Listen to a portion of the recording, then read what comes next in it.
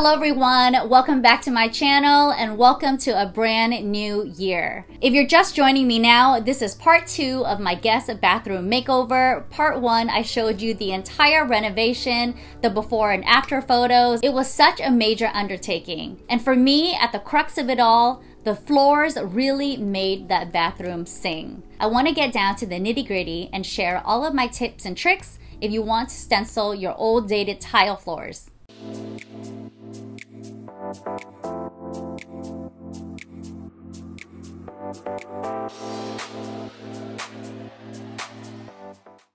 The inspiration was antique and caustic cement tiles. I love that old vintage European vibe.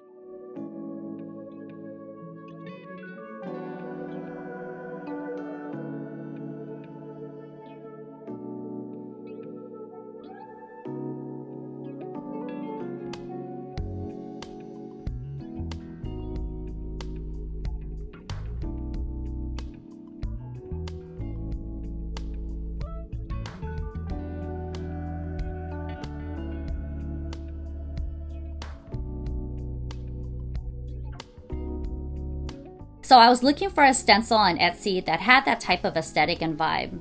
I found this amazing vendor, Dizzy Duck. They're from the UK. It took me almost 4 months to receive the stencil during quarantine, but I love it. You always want to start with an inspiration image and look to Etsy for really cool stencils. The options are so endless. I mean, there's thousands and thousands of stencils. So you want to stay focused and look for a style that's similar to your inspiration.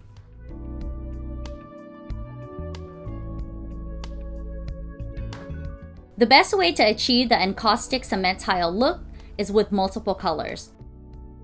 I mocked up the color story in Photoshop.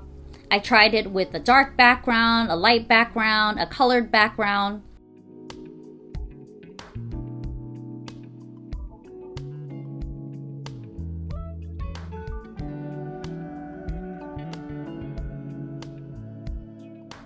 Ultimately, I went with a really light background and accented with black, copper, and burgundy.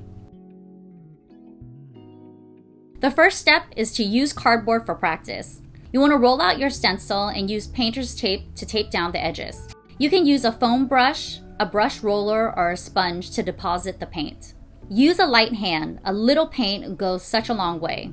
Once I figured out the color story, I went to my local hardware store and purchased sample paint canisters. It was so inexpensive. It was really $5 a little can, and I didn't even use a quarter of it.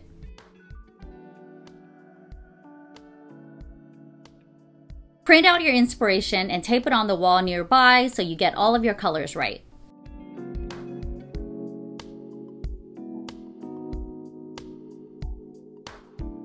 Use painter's tape to tape the edges down because those stencils like to prop up. Stenciling is so nuanced. Once you start with one tile, you have to continue that pattern. You really can't start in one corner and then jump to another corner, or else your patterns will be off.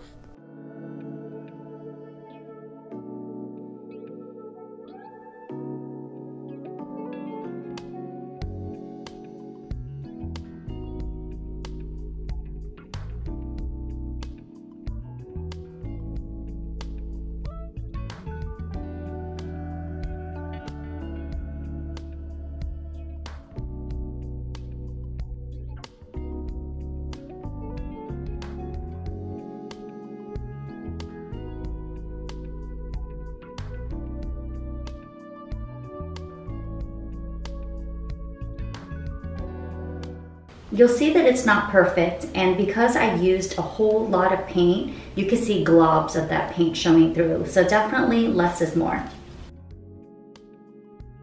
Keep wet wipes and dry towels nearby to clean off excess drips.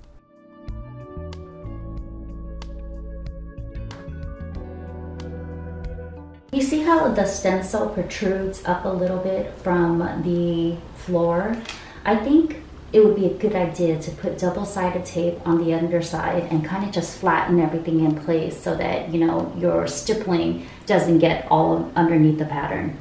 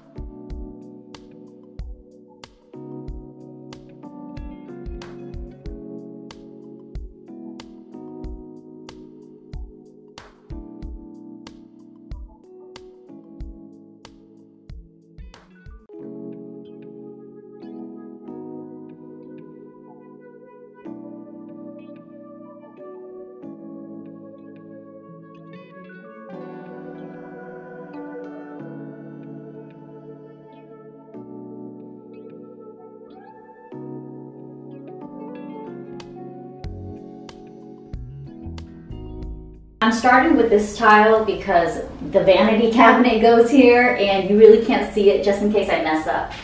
So you want to make sure that you align all the corners. Use painter's tape to tape the edges down.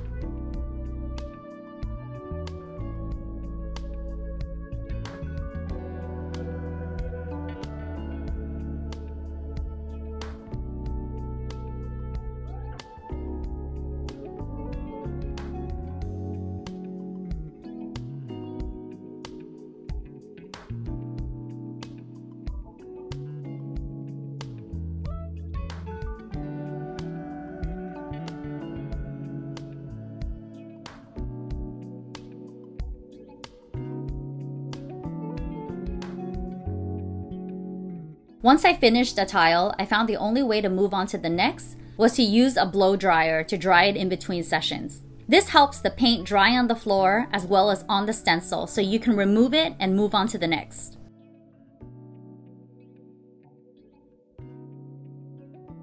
Of course, you need to repeat until finish. I was working through the night while Kamari was napping. I mean, it really just took me 2 days to complete the job, but you could probably do it in a day if you went straight.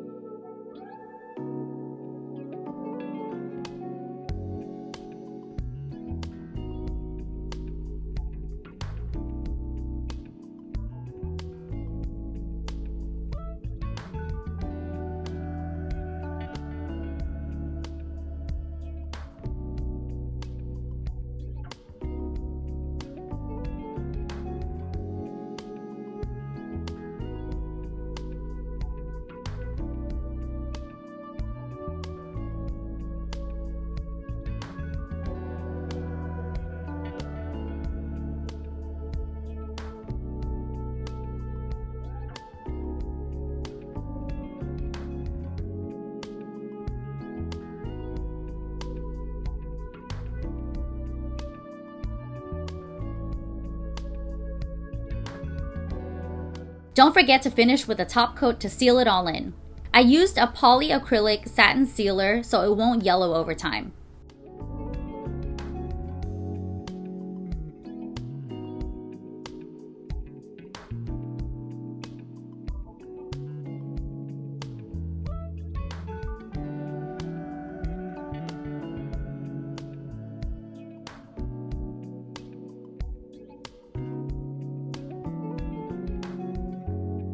Here's all of my tips and tricks that I learned so you can get it right. Measure your tile. 1/8 of an inch off will throw off the entire pattern and design. My tiles weren't quite 12 inches, but I purchased a 12-inch stencil, and while you can't tell unless you're completely up close, the entire pattern deviated from the size of the tile.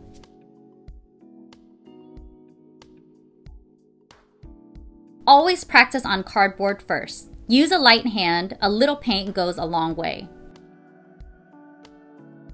Designate a starting point and never skip tiles.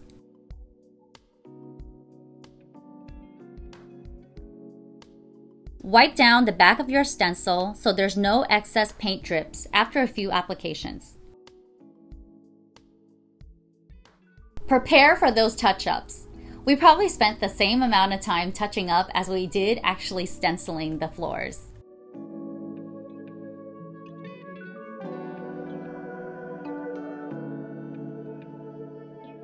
Expect that it's not going to be perfect.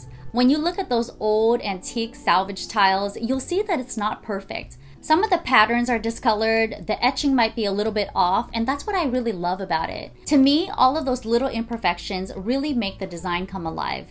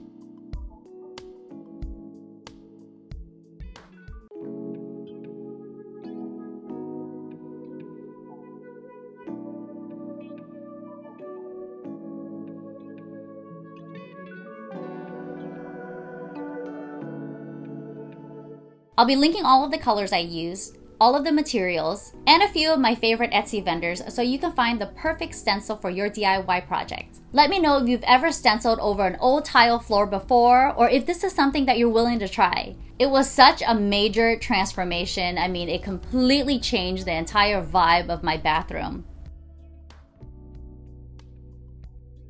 Would I do it again? Absolutely. Just remember that there are no shortcuts. I mean, you really have to be very meticulous and very methodical with your application. Remember that it won't be perfect. I'm sure it would have been a lot easier if I just had one background color and one foreground color and I just rolled it all out with a brush or foam roller. Think of creative ways of how you can elevate a really simple design and personalize it to your style and aesthetic.